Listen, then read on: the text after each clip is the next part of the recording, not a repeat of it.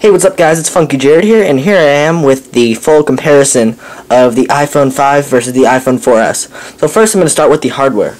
So we're going to put these up, stack them up, and as you can tell, the Black 5 is a lot thinner than the iPhone 4S. And all the buttons are in the exact same place pretty much, except for the headphone jack's been moved from the top to the bottom on the 4S. Yeah, it's hard to tell right there. But also there's redesigned speakers to replace these things, and of course the new lightning connector, that tiny lightning connector port to replace the big 30-pin. And the cable is much smaller. So that's the hardware. Okay, so now I have, as you can see, on both of them, I have all the apps closed except for Safari, which I'm in right now. I'm going to do a Wi-Fi speed test. And right now I have Best Buy, and I also have the tabs closed, if you can see like that. All the tabs are closed. So on each of them, I'm going to load bestbuy.com. Right, so I'm going to hit go at the same time, and we're going to see how much faster the iPhone 5 is than the iPhone 4S. Go, and 3, 2, 1. That was about a tie. The iPhone 4S might have even won. Let's do another test. I'm going to load. Okay, so now I have youtube.com/funkyjared loaded there, and I'm going to press go again at the same time. And release. There we go, now the iPhone 4S came. The iPhone 4S loaded a little bit faster actually. We'll just try one more site. Oops.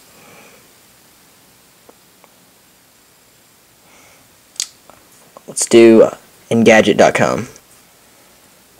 So I've Engadget.com typed in over here, and I'm going to hit go at the same time. Go, release. So right now the iPhone 4S is actually loading a little bit faster for Wi-Fi speed tests.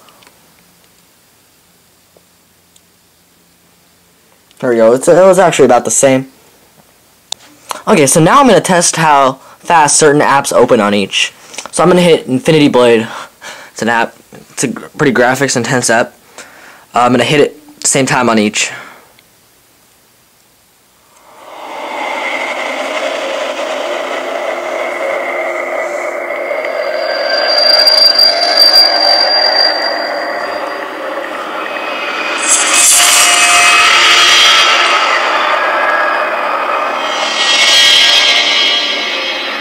So that was pretty close. It looks like the iPhone 5 may have been half a second faster.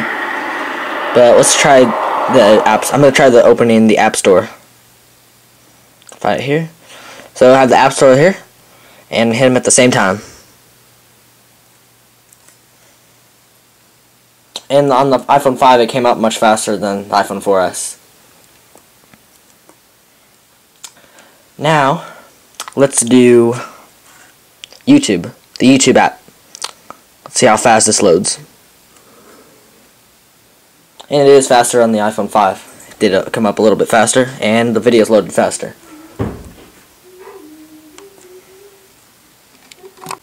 And now I'm going to test how fast Siri works on each. So I'm going to open Siri, and so I'm going to ask it a question. I'm going to hit them both at the same time, ask them both at the same time, and we're going to see which one comes first, or how much faster the iPhone 5 will be. And I'm going to ask it, what is 800 million divided by 6 to the 34th power?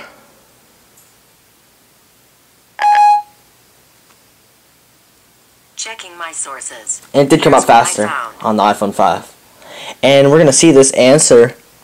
That is a big long number, and it is still loading on the iPhone 4S. So the Siri on the iPhone 5 is much faster. Here's what I found. There we go. That is a massive number. I would not want to do that. So with the A6 processor on the iPhone 5, they say it's 2 times faster, and that is very true on most things. Like things such as like Safari, web browsing, it's about the same on each. I mean, it's sometimes faster on the 5, sometimes even faster on the 4S. And opening apps is sometimes the same, or it's usually faster on a little bit faster on the iPhone 5. But with Siri, it's definitely a lot faster and a lot more responsive. Now I'm going to test the 4G LTE speeds. Hey guys, so I'm going to do a 4G LTE test of the new iPhone 5 versus the 4S on 3G. Now I had to go to a different location to do this because where I was before, there wasn't any LTE connection, so I came over here, and here I have a 3-bar right now of LTE and a 4-bar of 3G. So first I'm going to go to the speedtest.net app, and I find it here. Here it is. So I'm gonna test them both. Oh, right now I'm on a 4-bar of LTE, so that's better. So I'm gonna begin the test and begin it here too. See the results of this.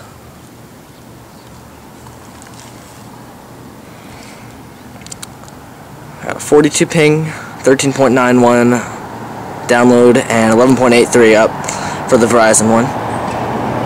I'll be doing a couple more tests of this, so. And that's it. That's it for the 3G. But as you can tell, it's a huge difference. There we go. So now I'm gonna make sure the apps are cleared. Clear them all. Okay, so now all the apps are cleared. I'm gonna go to Safari,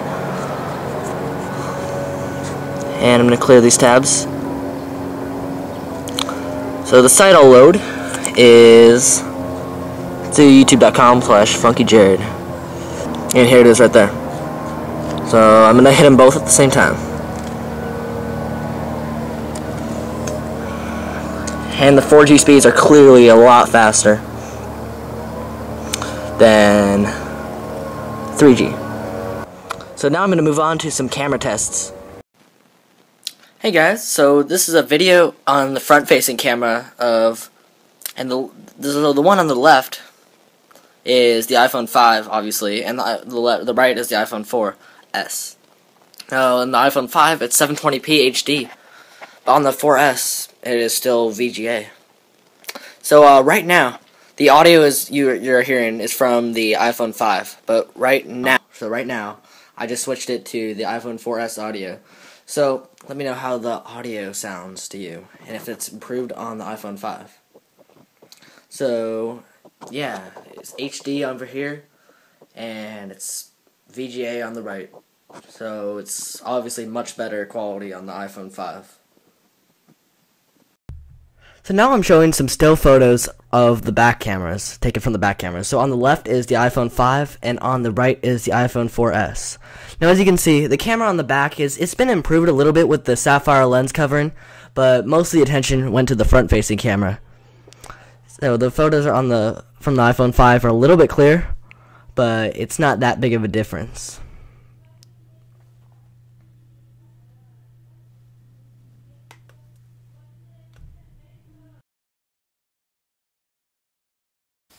I also wanted to mention that when recording this video, I noticed that the iPhone 5's 40% better color saturation, or whatever it is, it makes a big difference when viewing things. Like, even right now I could tell. You might not be able to tell on camera. But here, I'm going to open up this picture. Let's turn them both sideways.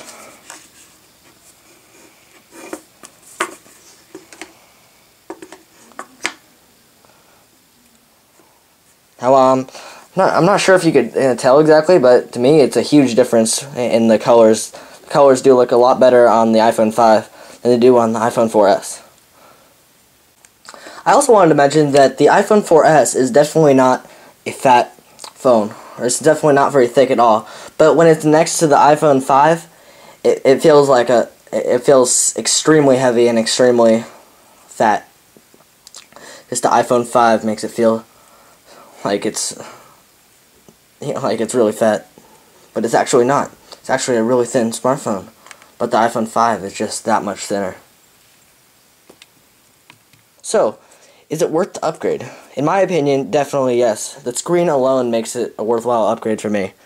Plus all the other new features, and all the really thin design, and basically everything in the phone has been upgraded, and the front-facing camera is really nice to have HD.